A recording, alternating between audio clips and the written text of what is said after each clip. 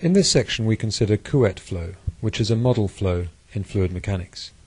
I will define some coordinates x and y and consider the flow between two flat plates a distance d apart. The top plate has velocity big V in the x direction. I'm going to consider a small element of fluid of width delta x and height delta y, and I shall draw that bigger on the right of the picture. Now let's consider the forces on this element of fluid. There is a shear stress at the bottom that I will label tau, a shear stress at the top that I will label tau plus the partial derivative d tau by dy times the distance moved in the y direction between the bottom and top face, which is delta y. In terms of the pressure, if the pressure on the left-hand surface is P, the pressure on the right-hand surface is P plus partial dP by dx times the distance moved in the x direction, which is delta x. Therefore the net force on this control volume is equal to d tau by dy times delta y times delta x minus dP by dx times delta x times delta y. And if there is no acceleration, which I shall show later, that must be equal to 0.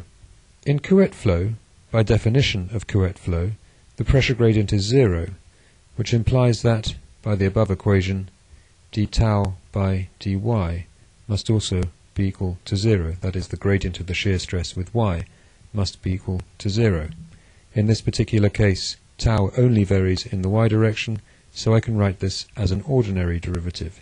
d tau by dy is equal to 0, and that's because the shear stress only varies in the y direction. Now we know that we can model the shear stress in terms of the velocity gradient. d tau by dy is equal to d by dy of our expression for tau, which is mu, the viscosity, times dvx, where v is the velocity in the x direction, dy, and that's equal to mu d2vx by dy squared, if and only if mu is uniform in space, i.e. does not change in space, and that we know must be equal to 0. And you can integrate that twice to show that the solution is Vx is By plus C. The constants B and C are evaluated from the boundary conditions, and if we set Vx equals 0 when y equals 0, then our expression is that Vx is equal to big V divided by d times y. In other words, we have the expected result that the velocity varies linearly with y.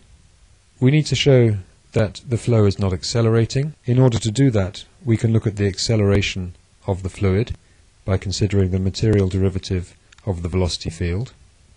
If we do that, we see that partial dV by dt is equal 0 because the flow is steady. Any d by dx term except for pressure is 0 because nothing except pressure changes in the x direction, and Vy is 0 throughout. And therefore we see that the fluid is not accelerating anywhere, and that means that we were justified to consider the forces around the control volume and set the net force to 0.